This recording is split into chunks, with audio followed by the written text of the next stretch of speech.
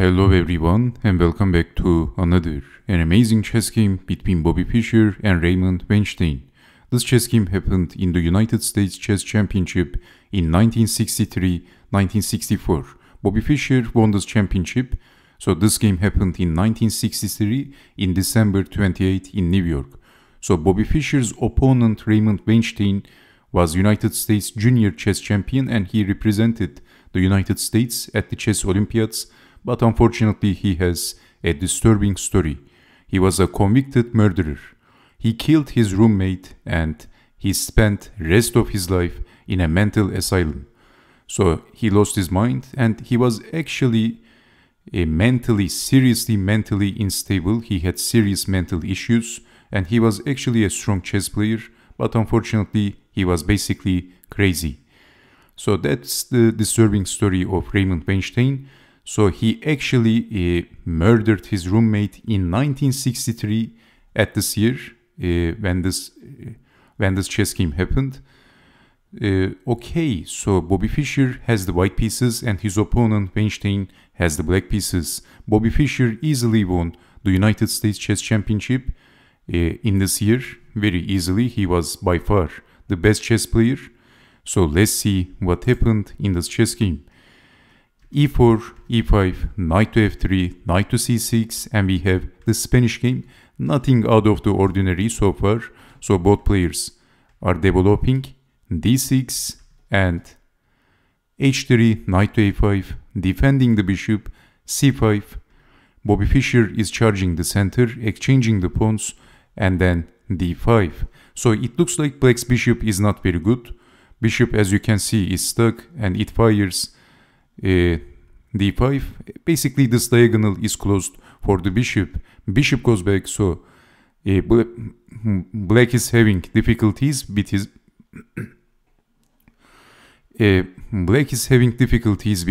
bishop. So Bobby Fischer is developing the knight, g6, kicking the knight back, and Bobby Fischer is charging from the queen side.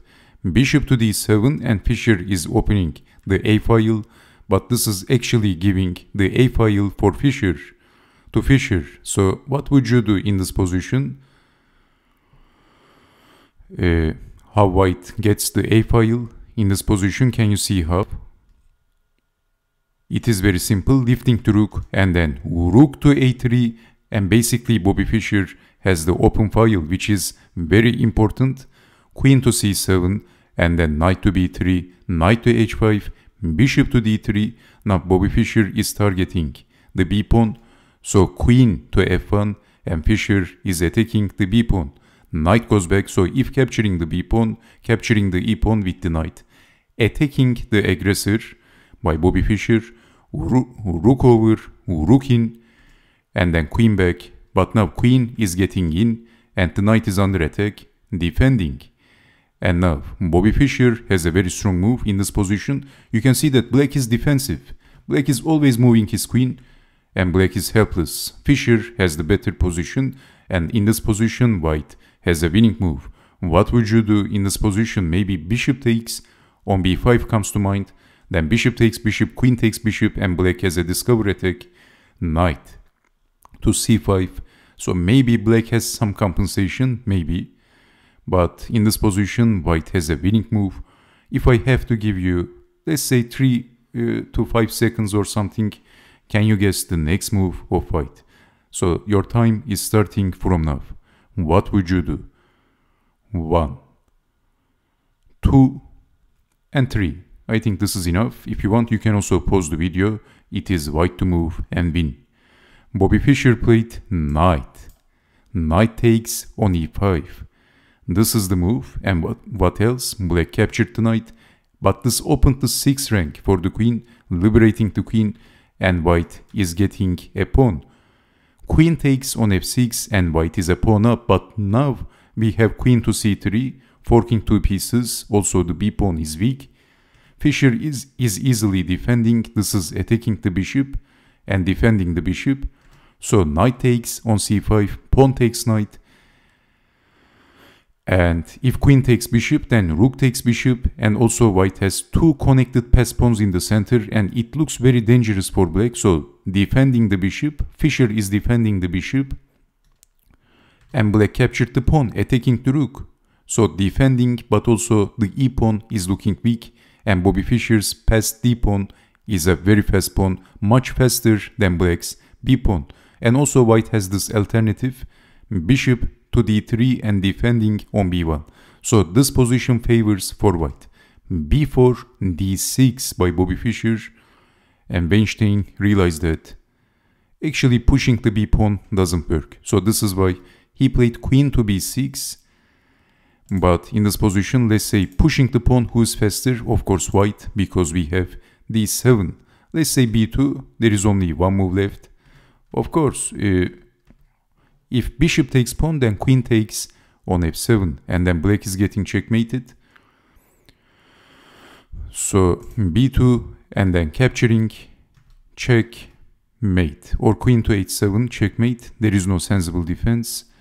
And in this position, you might ask what happens if queen to c6. So this is also defending bishop to c4, but then f4. This is a very strong move for white. And after f4, actually there is no sensible defense. Even if you take the pawn, then e pawn is marching. So pushing the pawn right on time. If black promotes the queen, this is a very interesting line, then e takes on f7. If king over, then queen to h8 is going to be checkmate.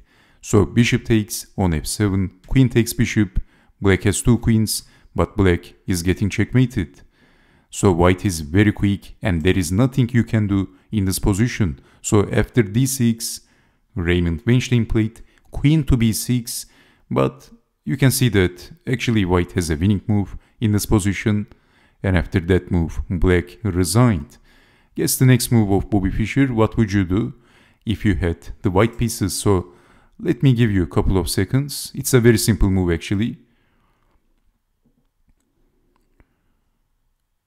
Well, Fischer simply played bishop to c4 and black resigned. There is no sensible defense against bishop takes on f7. So if b3, actually there is no defense, then bishop takes on f7.